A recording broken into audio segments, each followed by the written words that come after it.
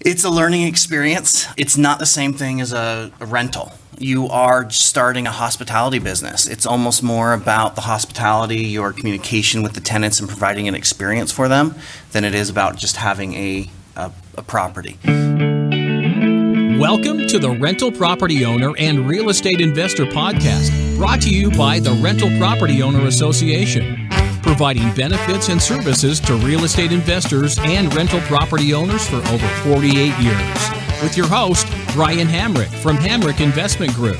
This episode is sponsored by Green Property Management, managing everything from single-family homes to apartment complexes in the West Michigan area. Find out more at greenpropertymgt.com. Hello and welcome to the RPOA, using Airbnb and short-term rentals as an investment strategy panel. We've got a great group of experts today, experts and investors who will help us understand how short-term vacation rentals work, why they're such a great strategy for real estate investors, some of the pitfalls to be aware of, and how to do it right. Okay, I would like to start by introducing our panel here, starting with Gary Hall down at the end. Gary is in the process of converting an old motel, a low-income 11-unit, into an Airbnb. 6 of those units are online already, and he also rents out a private room in his own home. Gary is also an entrepreneur, a passive income strategist, and the operations manager of West Shore Property Management, located in Muskegon, Michigan. Gary was also a guest on the podcast. You can hear him both on episode 89 and the Halloween episode. Who listened to the Halloween episode? Check that one out. It's very scary. Real life ghost stories from investors. Frederick Kidd is our next expert on the panel. Frederick is a licensed realtor in Illinois, and he's been managing and operating short-term rentals for the past 8 years. He personally owns and operates 5 short-term rentals in the West Michigan area and the Chicago metro market. He also provides full-service management of short-term rentals and rental properties through his company, Silver Lakes Property Management. Now, Silver Lakes Property Management is currently managing 20 short-term rentals for clients located in Benton Harbor, Grand Haven, Spring Lake, and Manistee, Michigan. Kim Post is here. Kim has 10 units in Cadillac, Michigan, plus a house that she is in the process of converting to short-term vacation rentals. Kim has been a real estate investor for over 30 years, and she is the owner of Post & Associates Appraisals and Next Door Properties, LLC. And you can hear Kim on episode number 28 of the podcast. Clay Powell is the one closest to me here. Clay is going to give us the perspective of someone who rents and stays in Airbnbs. So he will be representing the end user, what the end user expects and what they respond to. Clay is also the director of the RPOA, and he and his staff are largely responsible for this conference today. Clay has been on the podcast several times, including episode number 6 and number 72. So let's get started here. Gary, I want to start with you, and I'm wondering if you could just kind of set the stage for us and give us your definition of what Airbnb and short-term vacation rentals are. Short-term vacation rental is any rental that is not going to be someone's main and primary residence. So you can have monthly rentals, weekly rentals, or daily rentals. Airbnb came along after some of the other big name brands like VRBO, trying to carve out a niche for the properties that don't match the standard vacation rental mold. Everyone knows that there are properties in vacation areas and that those properties rent out for thousands of dollars a week. But there are a lot of other space in the real estate world, everything from tree houses to houseboats, single family residences that someone lives in normally but they're on vacation. So there's a lot of real estate that could be rented out that wasn't being rented out. So a group of guys that were started renting out their couch in San Francisco, put it online and created Airbnb. So it's a place where you can take any form of real estate and try and turn it into a little bit of income. So before we move on to Frederick, tell us a little bit about how you're doing that. How are you utilizing that concept? So I've been in traditional rentals for a while, and we bought this old motel, And at the last RPOA conference, we actually had a speaker come and talk about Airbnb. And she mentioned that one of the advantages of going with a short-term rental is that the shorter someone stays in your property, typically the better they treat the property. And since this was a low-income environment, a typical low-income tenant does not take care of your property, and that causes a lot of maintenance costs. So it got me really interested. So we started renting out a individual room in our house to get a feel for how it worked, and we loved the guests. It's a different type of clientele than what we've dealt with in the past. And falling in love with the process, we thought it would be a great idea for the motel, and we immediately started upgrading, putting nicer finishes into our motel than we were planning on, and then furnished it and got to start renting last year. And tell us a little bit of how that's working out for you, because you have 6 of your units online. How is that going? It's a learning experience. It's not the same thing as a rental. You are starting a hospitality business. It's almost more about the hospitality, your communication with the tenants and providing an experience for them than it is about just having a property. You have to look at everything that you're putting into the property as their experience while they're there. Everything from making sure they have access to Netflix or some form of entertainment, guidebooks of the interesting things to do around town, greeting them, communicating with them through the Airbnb software. You're providing a resort experience in your house or in a small property close to you. Frederick, let's have you kind of fill in some of the blanks. Now, you not only own some Airbnbs or vacation rentals, but you also manage them for other people as well. I do. As do you, Gary, and we can talk about that. Can you tell us, why would the short-term vacation rental Airbnb concept be appropriate for some people? Why should they consider doing it? Money. Money, pure and simple. And Gary really touched on this a moment ago with that. Your short-term people, when they come in, just as we as owners are very concerned about our ratings, so are travelers, especially ones who want to use Airbnb and do it so very often, because I'm sure Gary can attest too, if you get someone to come in and their guest rating is a 2, you're not going to rent to them. But getting back to the whole money part, if you do it right, the profits that you're making off your properties are substantially higher than what you could do from a traditional 12-month lease. Great. And tell us a little bit about some of the people you manage. Well, actually, let me change the question. Sure. You said the word money. Yeah. And why would anybody do this if not to make more money? So tell us about the additional money that you can make by turning a property into a short-term vacation rental. Well, I've got 1 2-unit located here in Michigan. When I bought the property, it was performing fairly well. It was grossing, it was a 2-unit apartment building, was grossing about $1,600 a month. Within 2 years, I converted them both to Airbnb rentals, and last year that property grossed $72,000. So say that again, that you were getting how much, and now you're getting what? Well, what's 12 times 16, so you're looking at a little over 10 grand, and last year it was 72,000. So, wow. So you increased your income by a factor of 7. Yes. In 1 year by converting to short-term rentals. Yes. Wow. Okay, so that's a pretty compelling reason then. Yeah.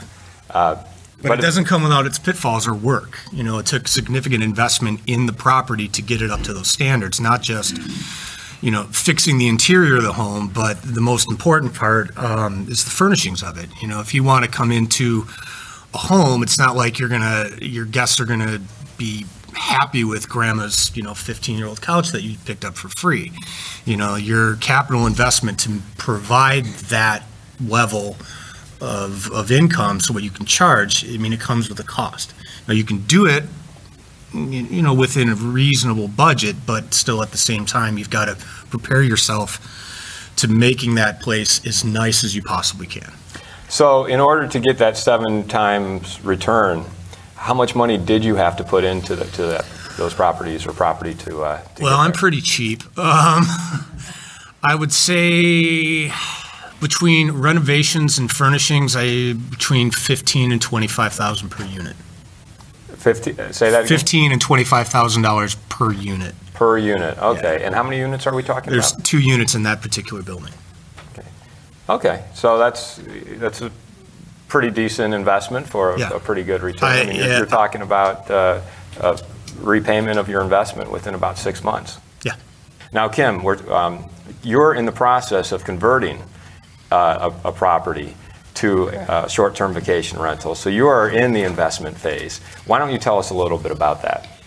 Well, exactly for what Gary said, the properties I have are either low income, trashing the places, they're cabins, they were an old motel, built in the 40s, they're up in Cadillac. And I purchased a project, which I knew it was, but I thought if I got the cabins fixed up and rented them long term, they would be fine. But I'm just having a hard time getting tenants. There are efficiencies, which makes it even more difficult to get good tenants up there. So after talking to Gary and listening to the same speaker last year, I thought I would start with a couple of them. But it's nice because there are several that I can call on, lots of podcasts right now and speakers, that it would be much better for me to turn them into the Airbnb. And I was going to do 2 and then add, but the more research I've done and learning from Gary, it's so review based that I'm going to turn, our properties are situated so there's a north side and a south side. I'm going to wait until I get the site in great shape and at least half of the cabins ready before I go online with it. And these are more of a rustic. They're a perfect hunting, fishing. We're like right on the snowmobile trail up there. We're a mile from the state park and a lake, and it's much more going to be sports people than business people is what I envision. And I'm fortunate because the township I'm in is really promoting this right now. They're promoting tourism, and so that was the other worry, is the zoning issue. But yeah, so your property is in Cadillac, Michigan, and it sounds like they are encouraging this type of yes, they're very supportive, rental. Very happy, because there are a lot of these little old motels like Gary has, or like I have, cabins, and they've turned into kind of halfway houses, and it's been a problem. So yeah, so not every community is as welcoming to the short-term rentals, and hopefully we get to touch on that too. You have to make sure you know what the rules are in the community you're doing the Airbnb. Clay, let's go to you here. Now, you are an avid user of Airbnbs and short-term rentals. Absolutely. Wife and I both, after I convinced her it was a great experience. She's joining me now, so that's been fun. So tell us about the experience. Well, my first experience was kind of cool. I go to Indianapolis once in a while, do some research, so I was down that way, and I didn't really want to pay the $250 a night to be close to where I wanted to be, walking distance from the location. So I started looking on Airbnb for the first time, and I came across this young couple's high-rise apartment. I thought, I'll give this a shot. It looked like the bed would probably hold me, and it didn't look like it was too terrible. And it was a part of downtown Indianapolis I felt comfortable with, so I'll give it a shot. So it was $25 a night. That's a little bit less than the $250 a night. I thought, well, it's worthwhile. And it was a secure building, and they were going to provide me with a parking space next to the building, so it all sounded wonderful. So I went there, got up, security button, got up to the floor. They were there. They greeted me at the door, and they said, "Oh, it's so great to see you. We've changed plans a little bit." I'm like, "Oh, what's that going to be?" "Well, we're not going to be here. Hope that's okay." Well, it's okay with me, if it's okay with you, right? So, yeah, and we're going to let you sleep in our master bedroom because, we're not going to be here. We're going to go camping. So you can just, somebody will come and lock the door after you leave when you're supposed to be gone. So that was my first experience. The only thing I could say about that was kind of cool, or not, was the fact that the guy had turtles in this master bedroom, and they left the light on. And when I was going to bed, the light was on, and I couldn't decide whether I could turn it off or not. So I decided I had to leave it on because, I didn't want to kill poor turtles. So, then you get a so, 2 rating. so all night I got this really bright light shining, but I didn't dink him on that one because I didn't, like you say, it's an interesting relationship. You don't want to be the bad tenant, and you don't want to have to rate somebody bad, because if you rate somebody bad, somebody doesn't want to rent to you, either, because this guy's really picky, right? So it's an interesting dynamic. You have to decide. You don't want to go to some place where you feel like you might have to give them a bad rating, possibly. But I've also stayed on the other end of it. Just recently in Louisville, a young couple bought a mixed-use building near downtown Louisville in a kind of up-and-coming arts area. Louisville, Kentucky. And that was a beautiful building. They remodeled it top to bottom, individual units. I would consider them very upscale design. Obviously, they hired a very good designer. Beautiful place, all secure entry to access to the building, and then another secure entry to get into the space. But I never saw them. It was all over the phone. Everything was great. They would give you a security passcode for that day, and it was beautifully done. You had your own little parking spot. So it was as good as a hotel or better. I didn't have room service, but I didn't care. The space was beautiful. It had a full kitchen. It had everything. So I could have stayed there for, easily for a week or a month.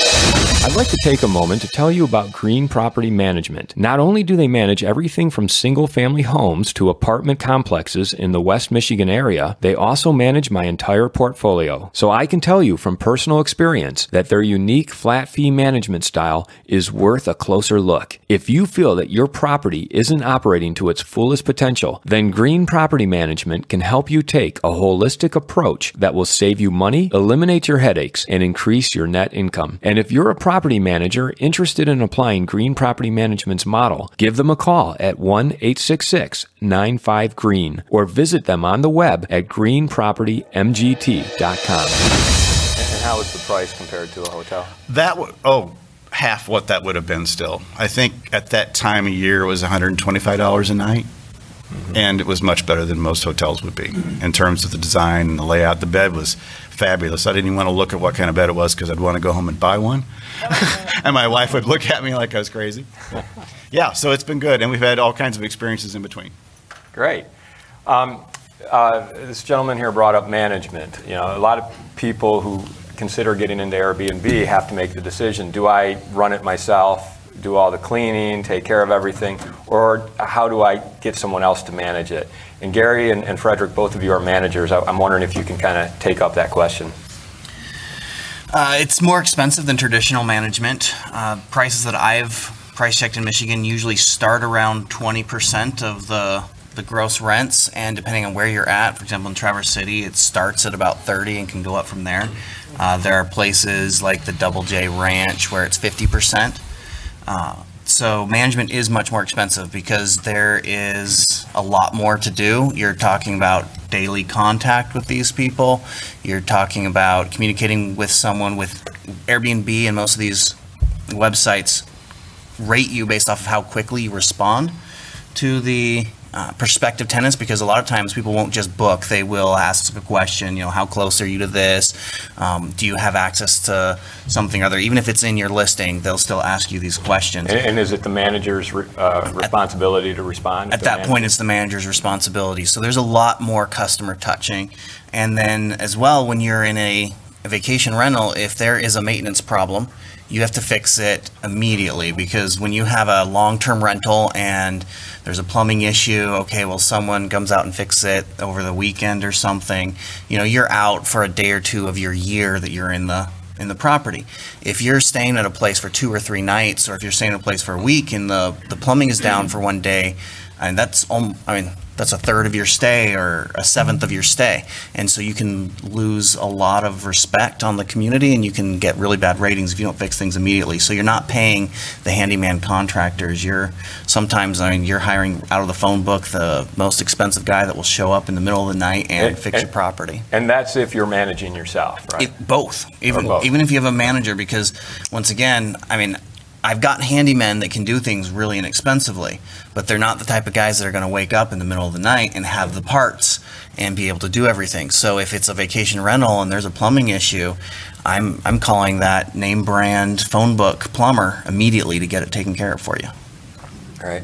Frederick, your thoughts on management? Is it obviously you manage, so there's compelling reasons why you think people should hire a manager. Yeah, Gary said it can be an enormous amount of work.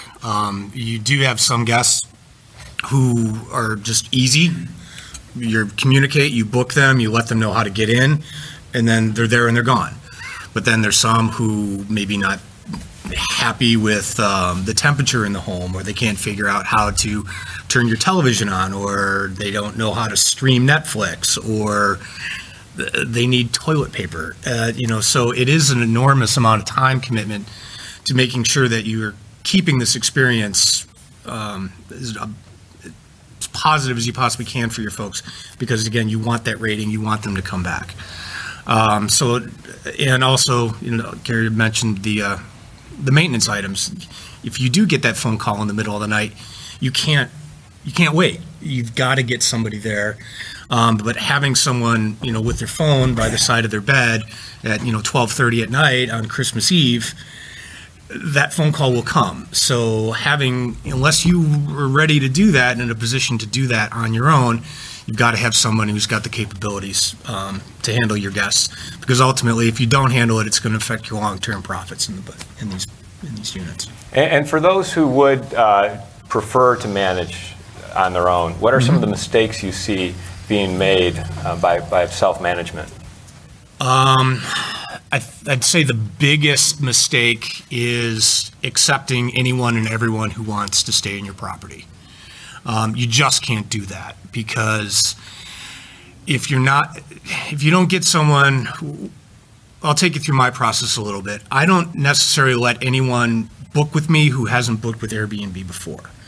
That doesn't mean I won't, but I like to know who's in my property, what I can reasonably expect from their behavior while they're in there. And what that does is allow me to make sure that I don't have any long-term problems. Because if I have even the slightest problem or a maintenance issue, typically I've got people coming, leaving on Tuesday and someone coming Tuesday afternoon. If I rented to, let's say, a bunch of younger kids who are on spring break, and they leave at 11 o'clock in the morning, my typical turnover time to get the place ready for my next guest is 2-3 hours. But if they've trashed the place, they've used all your towels, they've stained your sheets, you're looking at a 5-6 hour turnover, and it's an added expense for your cleaning person. And now you're telling your incoming guests that, hey, I'm not ready for you.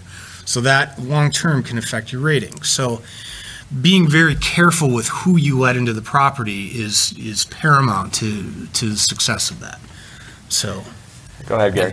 Part of that, Airbnb allows both the tenant and the host to rate each other.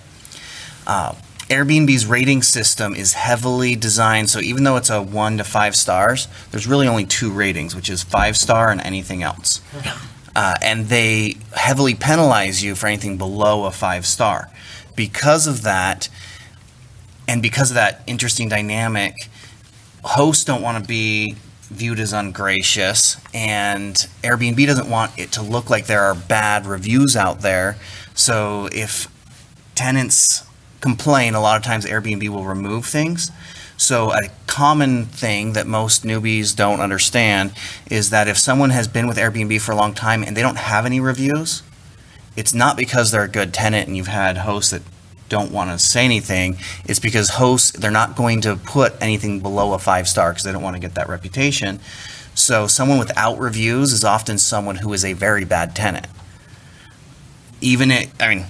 Just because they don't have reviews does not mean that they are good, and doesn't mean that you should rent to them. There are some tricks like that you need to know and understand about the community. It is a different community.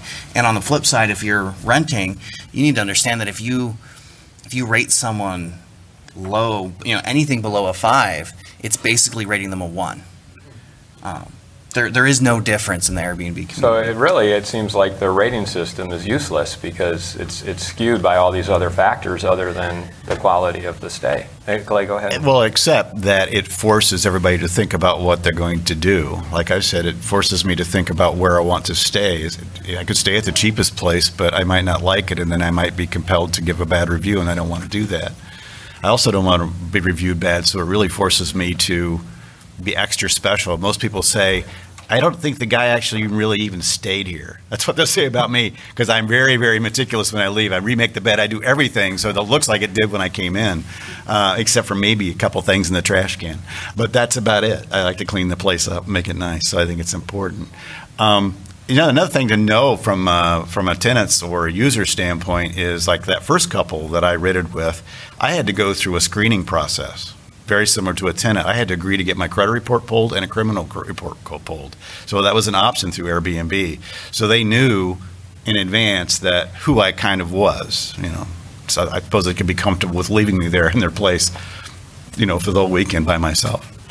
But isn't that kind of a crippling experience to have to worry about what impression you're leaving behind when you stay at a place, and what kind of rating you're going to give, and what that's going to mean to you in the future? I mean, it doesn't really bother me, because I guess I like to consider myself to be a good guest. I'm not going to trash the place. Okay. I'm not. So I don't have my rock band anymore, and I won't even talk to you about what we did to some hotel rooms. So I'm not in that stage of life anymore.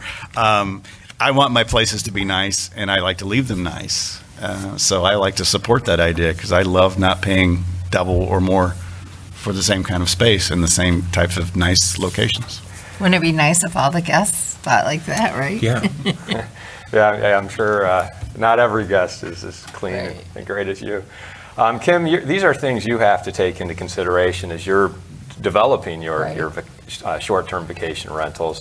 So why don't you talk about that process a little bit? I mean, you're starting from an old property that you're converting. It sounds like you've already kind of midstream had to change your vision somewhat. Why don't you kind of take us through your process? Yeah, especially after Gary and this other, having a sit down with Gary and what he's gone through, because he's ahead of me. And we had started renovating ours and said, we're going to have to step it up, even though it's going to be probably more hunting and not as upscale. You're so review-based. And like I said, we're not going to put them online until we are in great shape. In fact, I'm going to have people stay in them for free that I know are going to give me an honest assessment after they stay in them for a night and say, you know what, Kim, you should have this or this or this, because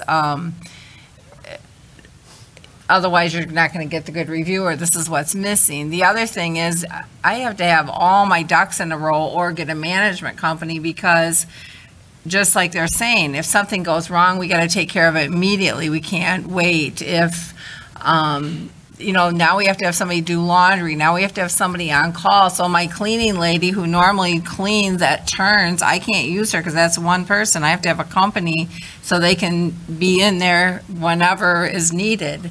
And I don't know that from the beginning. How often are we going to turn these? And is it just going to be the weekends? Is it just going to be during the week? Is it going to be, are we going to have a bunch of, we're trying to work in the minds of a fisherman. I don't want fish cleaning inside these cabins, so what are we going to do about that? So fortunately I have a garage that we're going to try to put a fish cleaning station in and make cute signs so that they're not bringing that stuff in, or just snowmobile stuff. We have to have a parking area for their snowmobile trailers, all that kind of thing. I'm finding a whole different mindset on what I have to look at these properties versus ones we already had done for tenants. We're really going to have to go in and step it up. Right. The furnishings, what are they expecting? We don't have internet on that site, and it's very difficult to find. Yeah, Frederick, I just saw you make a face when she said that. Yeah. Tell us what Kim needs to make sure she does to ensure her success. Internet. Tire ground Wi-Fi, ease of access. Everybody's got these, even your hunters and fishermen. So, they're pointing to your phone for the people listening. Right, yeah. So, yeah, you definitely need to have that. There'll be some folks who will come in and say, "Great, I don't need it. I'm on a hunting, fishing." But the rest of us are like, right. Especially if they bring their kids, you need to keep them entertained. And so, internet access. Gary, what else should Kim think about? When it comes to furnishings, just the quality, the level, what are some must-haves if you're renting out a vacation rental? Snacks. I don't know why, but it's part of the Airbnb, Air Bed and Breakfast idea. It's about the experience. So, I mean, even if it's just granola bars, something that you've stocked the property with a little bit gives it that extra, okay, this isn't just a place to crash. This is it's part of the Airbnb community. I'm here staying in someone's home, and they appreciate that kind of stuff. As I said before, a guidebook for the area, because there's a lot of common questions you're going to get, and people are going to want to know how to access Netflix. So you need a guidebook that says, here's where our Netflix is, here's how you enter in the codes, what our Wi-Fi code is. We have picture frames that have the Wi-Fi password and name on them, so that as soon as they walk in, they can see where this information is. You really just have to step up the resort feel, the community feel. It's those little touches, like I said, snacks and Wi-Fi and guidebooks and towels and toothbrushes, the little things that you might forget. Most people might not even ever use them because they don't want to use the toothbrush, but you can buy on Amazon Basics, you can buy a pack of 300, 500 toothbrushes that come individually wrapped that are good for a 1 or 2 night stay. So you need those little extra things to be stocked in your property. Yeah. Right. And I see some hands. Do me a favor, because we are recording for the podcast. So go to the microphone, and we'd love to take some questions. Hi. I've actually stayed at Gary's Airbnb up in Whitehall, and it was a really good. Did you give it a 5? I would. He was. They're still doing some renovations outside. I think they only had 1 or 2 rooms going at that time last year, but the room was really nicely appointed, and bedding and everything else. It was a really nice experience from all that standpoint. And one of the things I wanted to ask the other gentleman too was about the key access and the lock access, because Gary uses a Bluetooth system from August, I believe it is. And I wanted to know what the other gentleman uses at his facilities as well. Sure. I have used August in the past. Actually, Gary and I were talking before we started about that technology. I mean, it can be fantastic, or it also could be an issue. Some folks who are not all that technologically savvy have a hard time with the August lock. Sometimes, if your property is an area you don't have any Wi-Fi or internet access, it makes it hard for a manager to manage that lock remotely. We do believe in the future, as the product gets improved based on all the user feedback, it's going to be a great option. Now, what I do with the majority of mine are the simple code punch from Schlage locks. It does take a little bit of extra maintenance, but I've got all of my housekeepers and even some of my maintenance guys who know that when you turn the property over, the last thing that they do is coming out the door is strike the code from the last guest and enter a new code for the upcoming one. And it just takes a little bit of planning, but you have a schedule of what the codes are for each turnover. Everybody has it, and it just gets done as part of the cleaning process. Yeah, and I want to point out too that one of our sponsors on the podcast is Point Central, and you can listen to their episode on episode 98. But their lock system is based on cellular technology, so you're not relying on Wi-Fi, which can go in and out every now and then, but it's cellular technology, which means you can access it from anywhere to change the code at any time. So just want to point out Point Central. I just got an internet, or not, it's not internet, it's a Bluetooth, and I can text somebody a one-time code or an hour code, or that it's good for an hour or whatever, and the batteries last every 6 months to change the battery. And at this point, I just got it about a month ago, and I'm using it for showings or maintenance and that kind of thing. And it's been great because we had problems with people with other kinds of locks not being able to work them and stuff. We have a question here. Jacques, go ahead. Yeah, so I guess we've talked a little bit about each of you have suggestions, right? But does Airbnb provide a guideline or systems and maybe a community that you can share best practices in? There's a form that you can use. Yeah. It's okay. Yeah. I would say that information is kind of sparse. Fortunately, I haven't had to access it that much to get any specific answers. But yeah, there's some resources out there. So. Great. And so we're talking about Airbnb, short-term vacation rentals. I mean, as if they're all interchangeable. Is one better than the other, or like should people only consider Airbnb, or are there other options? There's certainly other options. Most of my properties not only are listed on Airbnb, but I've gone the traditional route of VRBO or HomeAway or TripAdvisor. Although I have to say that if you asked me which to use 3 years ago, I would definitely say HomeAway, VRBO. But my Airbnb bookings are far surpassing the VRBO HomeAway at this point. And what do you attribute that to? I guess just the popularity of the app. It's much easier for owners and guests to use. It's just more user friendly. And I think the biggest attribute for Airbnb is that, I mean, you could be sitting on your phone right now, and with a few thumb clicks, you could book a place. HomeAway, VRBO is a little bit more, their processes are a little bit more involved, where you send an inquiry or ask for a quote, and then, you know, the dialogue sometimes is back and forth in a couple days. Airbnb, if you've got a host that allows for instant booking, you can do it in a matter of minutes. Yeah, from a user standpoint, we've done all the VRBO and all those things before, and for a while we would go to all those different sites to look for different things, but we finally realized that the same units were being advertised all across the board, so why not just stick with one? It's just easier to go to Airbnb and do it, and like was just said, it's the app and everything's a lot more user friendly. So currently Airbnb has the better user interface. Also, their product, as I said, is based not just off of vacation rentals, but based off of travel. So they have places that are good for work. You can stay at some places for one night, where a typical VRBO or HomeAway are week only, or they are just the vacation. So if you're going to be using this app to replace a hotel, as an example, you also get the option to go to vacation rentals and stay at unique locations or go on resort type places. So because they've got more options, it becomes an all-in-one inclusive place, and I think their market share has drastically eclipsed the other ones at this point. Great. We have a question. Yes. I was wondering about location, which ones work best? I'm sure if you're on a lake, that's perfect, or Kim has a great idea with doing it up there in Cadillac with the snowmobile and fishing. Can you just talk about the average guy that's got one in a town, and does that seem to be as profitable as maybe the one that you were talking about earlier, Fred? Or sure. How did that go? Sure. Well, with anything with real estate, it's location, location, location. West Michigan and the lakeshore, yeah, if you're near a beach, you're going to get people coming in.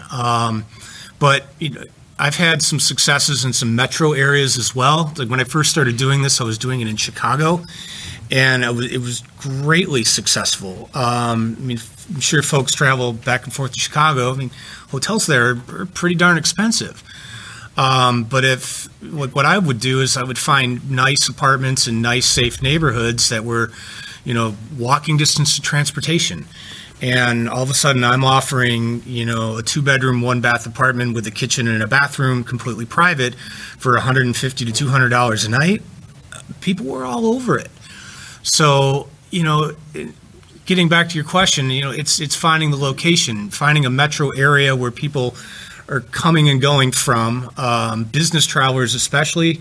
Gary's mentioned that, if you're going to be there for a week or 3 or 4 days for a conference such as this, it's cheaper for your traveler, which makes this a great alternative to business travelers. So, you're not just spending $200 a night at a hotel, but, you're $20 at lunch. And if you're going out for dinner and drinks at night, now you're another $100. But if you've got a place where they can come home, relax, spend $15 at the grocery store for 2-3 days worth of their time, it's a much more inexpensive option for travelers. What are the fees that Airbnb charges? So let me repeat the question. What are the fees that Airbnb charges? I think they charge us between 2 and 3%, but they significantly tag on to your traveler. And I don't know what that percentage is, but 12%. it's 12? Yeah. We have a question. First, a couple of comments. We've used Airbnb in Europe and in the United States, and it's been an awesome experience every time. One of the things that I would say is there's a lot of different travelers, and we all want different things. And so the way you describe what you have to offer is really important, because like I look for ones where I don't want to meet the host, and some hosts want the experience of meeting their travelers and like that aspect if they're going to be in their home or something like that. But me, I'm there, I'm on vacation, I don't really want to meet the people. So I really look at the description to eliminate certain experiences because they're not me. Now, I don't know, like Clay, maybe there are travelers who want that experience and will look for it. So it's really important to describe accurately, because in the reviews you'll see that someone will say, well, this is what the description said, but this is what it really was. So you're much better off just being totally honest about what your experience is and your location, because then you will have people select you because that's what they're looking for. But the question that I have is, when I've traveled, like we were in Chicago and used an Airbnb last summer, and I've been wondering about, I'll bring up the subject, like bed bugs and things like that. Even hotels have issues with that nowadays. So how do you deal with those kinds of things? I mean, you can certainly select your traveler, but bed bugs are not a low income issue anymore. So just kind of curious about how one deals with those sorts of things in Airbnb or short-term rentals. Yeah, Clay, I'm just curious. Let's start with you as a user of Airbnbs. Do you worry about bed bugs any more than you would with my hotels? wife worries for me about the bed bugs. I have had to find out how to investigate some of the places we stay to look for. So before we'll set anything down in the room, I have to go in and pull mattress stuff apart, check around the bed, look for the telltale signs of those kinds of things. I find myself. You call down to your wife and say it's okay. Yeah, I just, I'll let her know. It looks great to me, and so far I've been right. Thank God. Mm-hmm. And from a management perspective, I mean, have you dealt with bed bugs at all? Unfortunately, yes. One of the properties I operated in Chicago, I got a checkout message saying, "Hey, thank you very much. The place was great, but my wife woke up this morning with a couple bites on her feet. You might want to check for bed bugs." And I immediately panicked. Went to the property, investigated, and found that yes, one of my bedrooms did in fact have bed bugs. How did I deal with it? I basically scrapped the room. So it was a double bed, so I got rid of the mattresses, the wood frames, the curtains, the carpets. I mean, basically, I striked the room, had it fumigated, and then replaced everything. But that was a learning experience for me. It was one of the first ones that I'd ever done.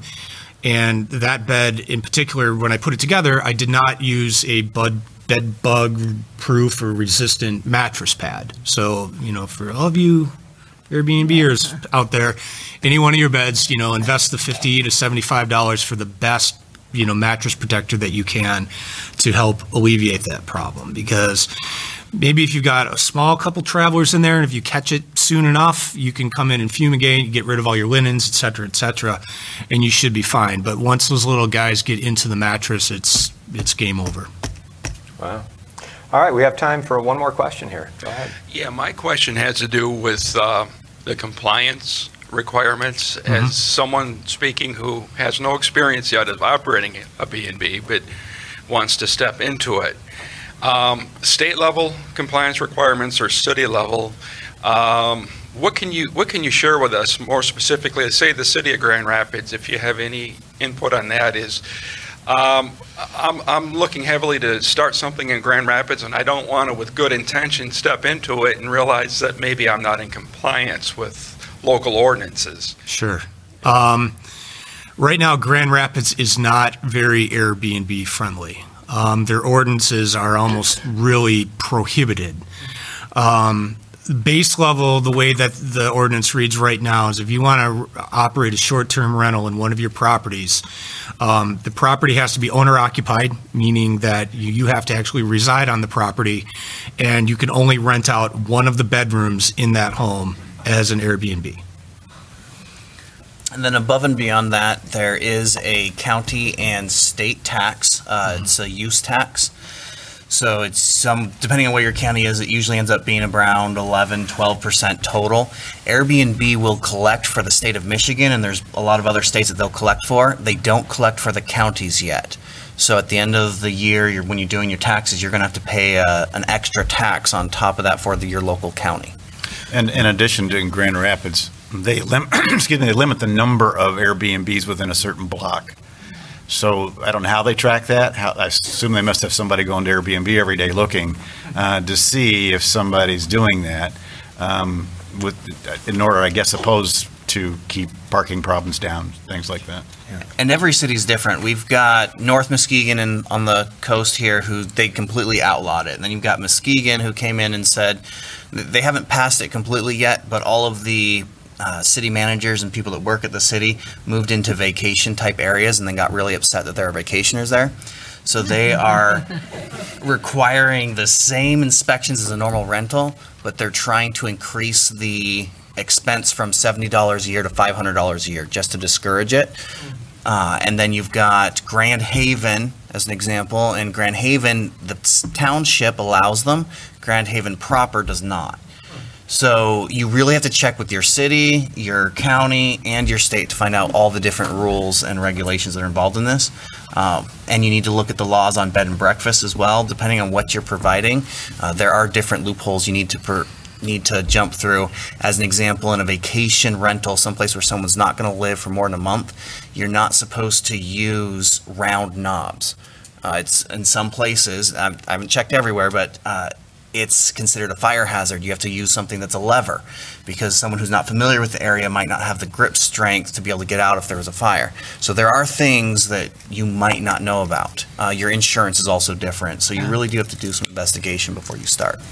My fear is that Airbnb, I rent to somebody and they don't move out. You don't have a way of evicting. How do you get rid of somebody who won't leave? So I'll repeat the question.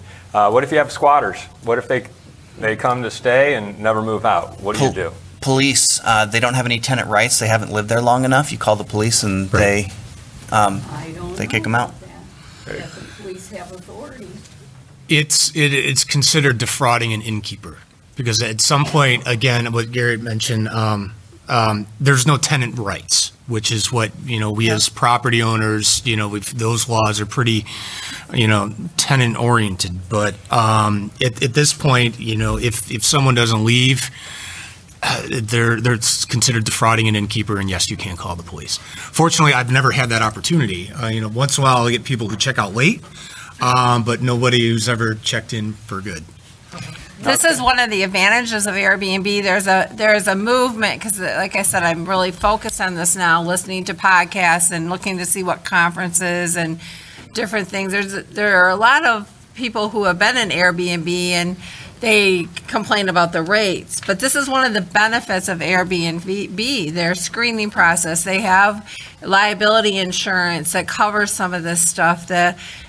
And I think you have a much better tenant by going through, or not a tenant, a much better resident for that time period than just renting your room on Craigslist. I think Airbnb takes care of a lot of that stuff. And yes, you can call the police. I have talked to them about this, and they will get them out. It's a totally different rule than what it is for, just like Gary and Fred said, long-term tenants. So we've pretty much run out of time. Clay, do you want to have the final word? I really don't have any extra to add, except that it's a phenomenal experience for the user if it's done well, and I think it's going to be a phenomenal experience for the owners. Great. So I want to thank our panel here, Gary, Frederick, Kim, and Clay. Thanks so much for sharing your expertise with us. Give them a round of applause. This episode was sponsored by Green Property Management, managing everything from single-family homes to apartment complexes in the West Michigan area. Find out more at greenpropertymgt.com. You've been listening to the Rental Property Owner and Real Estate Investor Podcast, brought to you by the Rental Property Owner Association. You can find out more at rpoaonline.org. If you enjoyed this podcast, please go to iTunes to subscribe, rate, and review.